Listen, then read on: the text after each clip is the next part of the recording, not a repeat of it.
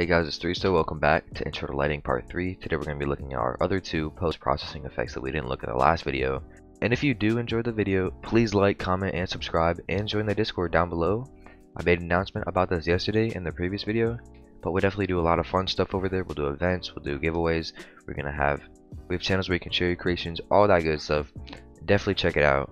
But anyways guys, let's jump right into the video.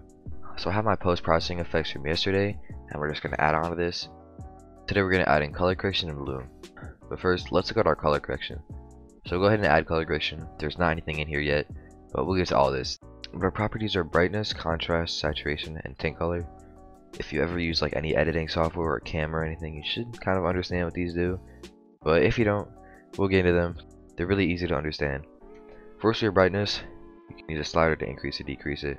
It just changes how bright everything in your world is. So if we turn it down, everything's gonna be really dark. You can turn it all the way down if you don't want to see anything, or you can turn it all the way up if you don't want to see anything and blind yourself. Discord light might be like, but it kind of depends on what your lighting is already. But you don't ever want to bring this too high or too dark, because that can, as you can see, it really affects how your game looks.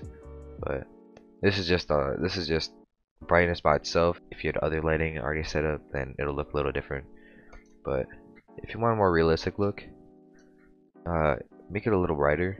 But we'll get to all this. But I'll set this back to zeros for now so we can look at contrast.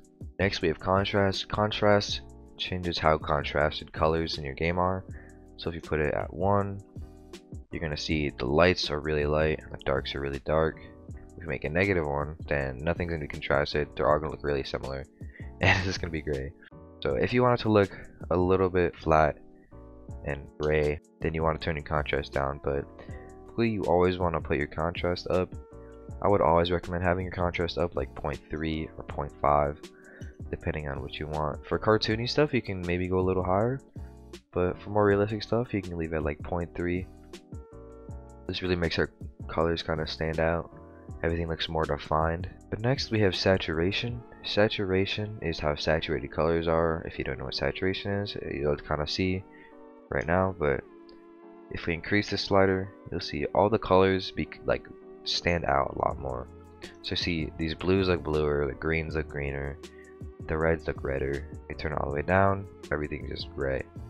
So this is the simplest way to make your game look monochrome. Just make your saturation -1 if you want a sort of kind of sad vibe or whatever. Typically a little bit less saturation can make your game look a little more realistic, but definitely increase your saturation a little more if you're going for a cartoony low poly type of build like a simulator. I will have tutorials in the future on how to do simulator lighting, all sorts of lighting tutorials that are catered to more like a specific thing, but I want to teach you guys how to understand lighting first before I teach you guys how to make specific lighting, because a lot of lighting is kind of understanding how it works, and with that you can kind of apply your own knowledge and make everything look how you want it. But I will have some videos that are just kind of presets and that you can follow along with and make your own changes to. We want to make it look a little brighter, so there we go. Now everything kind of looks a little more colorful, a little more playful. If we put it down a little bit, then it's gonna look more realistic. The lighting does kind of look a little bit sad, but that's really only because I haven't done any of these properties. But I think the final video of this series will be putting all these tutorials together and fully revamping the lighting for this village preset. But next we have bloom. Bloom essentially makes lights brighter, sort of neons and stuff, makes the sun brighter when you look at it and stuff like that.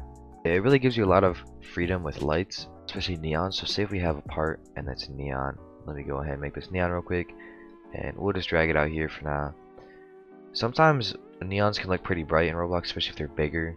If you want the neon's glow to be brighter, then you can use bloom for that. Let's look at this. Intensity is obviously how intense the bloom will be.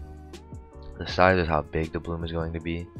As you can see, if we increase it or decrease it, that glow becomes bigger or that glow becomes smaller depending on where we have it.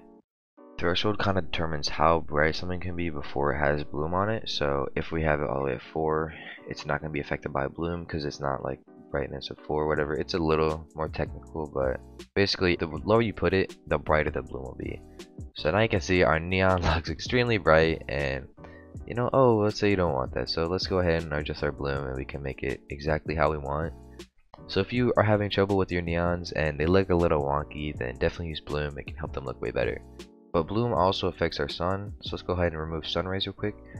As you can see, if we increase our increase and decrease our bloom, it changes the brightness of the sun and also kind of the sky back here. So if we decrease our size, you're gonna see the sun get smaller.